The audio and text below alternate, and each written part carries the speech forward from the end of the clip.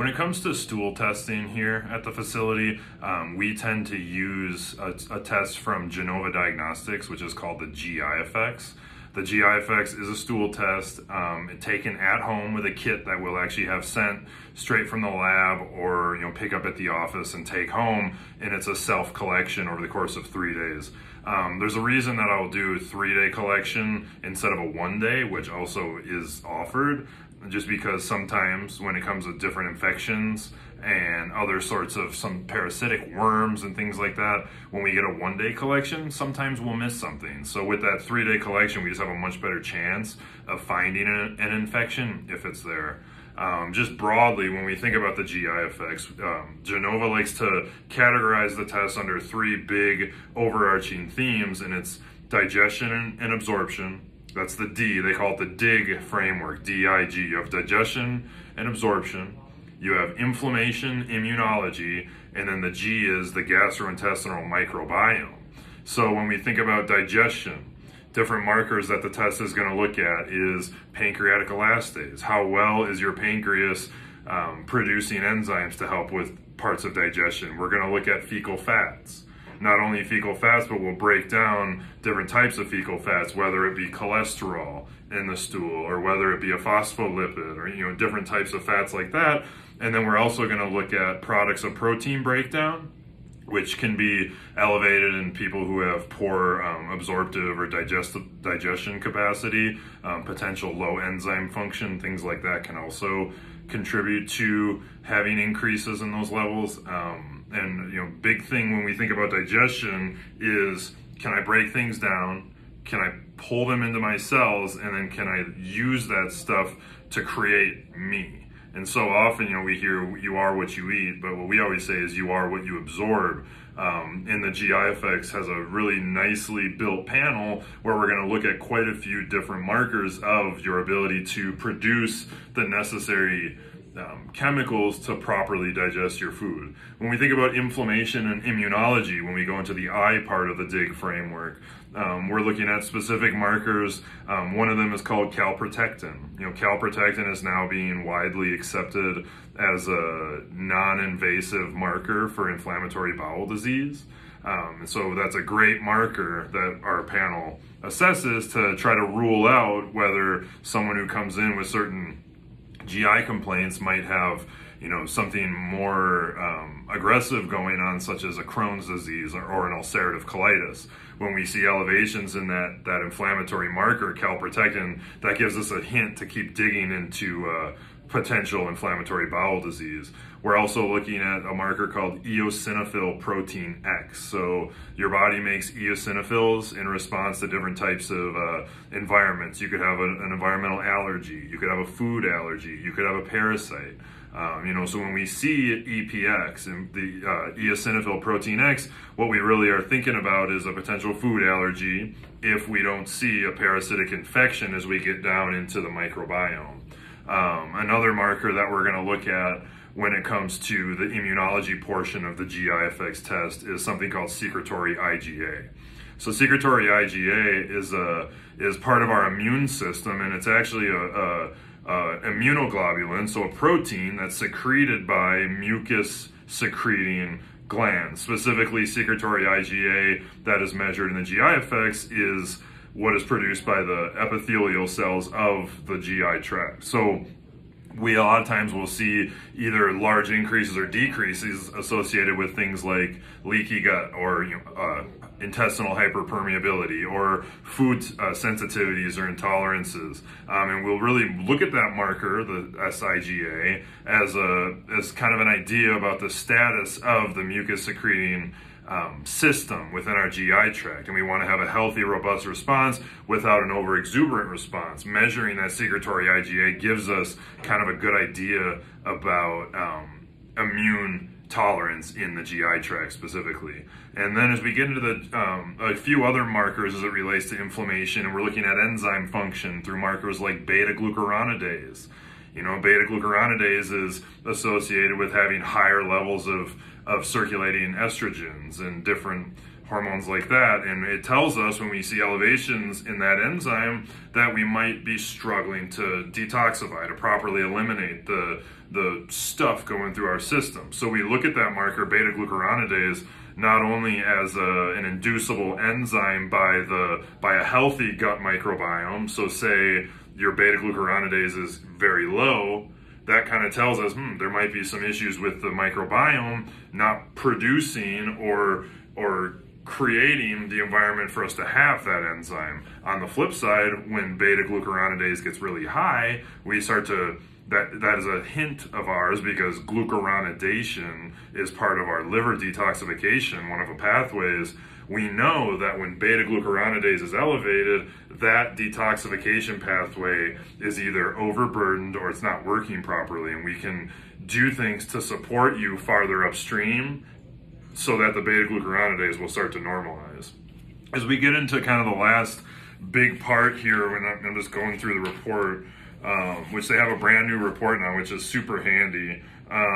You know, we're also, as part of these different metabolites we're looking at, they're also going to be looking at short chain fatty acids. You know, say someone gets a lot of gas or bloating when they eat fiber, what do we tend to do? Avoid fiber. Well, fiber is certain types of fiber are considered food for the microbiome, for the critters that live in your colon. So if we're living under a state of inflammation, bloating, pain whenever we eat fiber, we're probably avoiding it. Then the problem is it's hard to get ahead of that and start to have a good, well-producing microbiome, because we're starving the microbiome by avoiding the fiber. So one of the markers that we can look at is in the short chain fatty acids is what types of products are breakdown products are coming from your digestive capacity. And if we have, you know, low levels of short chain fatty acids, we know that you are not feeding the cells in your colon, the colonocytes. So we need to make sure that we have nice levels of these short chain fatty acids, while also having good ratios of not only the most common one we think of, which is N-butyrate, but also of two other short chain fatty acids called acetate and propionate. So we're looking at the balance between all of those short chain fatty acids to kind of get an idea of what is happening from the stuff that's going into your body, what types of breakdown products are being produced. So that's going to be a huge marker on the GI effects, is just looking at that the short chain fatty acids. And then the third part, the big part where we always get excited with the GI effects, is how Genova uses polymerase chain reaction, you know, high level DNA sequencing technology to really analyze the genetic sequences of the bugs in the GI tract. Traditional stool culture techniques tend to miss a lot of things, because a lot of the critters in our GI tract are actually more attracted to low oxygen environments. So then, you know, we pass the excrement, we take the stool, wipe it onto a plate to try to grow it out, and in that higher oxygen environment, sometimes a lot of the bugs that are inside of our guts tend to not show up. So now we can't see them on a stool culture. What Genova does is takes all of the DNA from either living or dead bacteria and actually quantifies it and shows, you know, multiple different phylum, multiple different families of bugs, and we get to see a real number of each one. So it's great for looking at, you know, dysbiosis and, you know, seeing hints of potential small intestinal bacterial overgrowth and stuff like that. What I really like is, as more and more research comes out regarding certain probiotic strains and their health effects, certain dysbiotic patterns, aka your gut is out of whack, or you know, you have an uneasy gut. Now there's starting to be more and more data coming out showing associations between certain elevations in gut critters and certain end stage conditions, including things like anxiety, depression, overactive thought tendencies, and then of course GI problems, skin problems, and things like that. So it's very cool that we can get a real-time, full quantification, full count of exactly what is in our stool.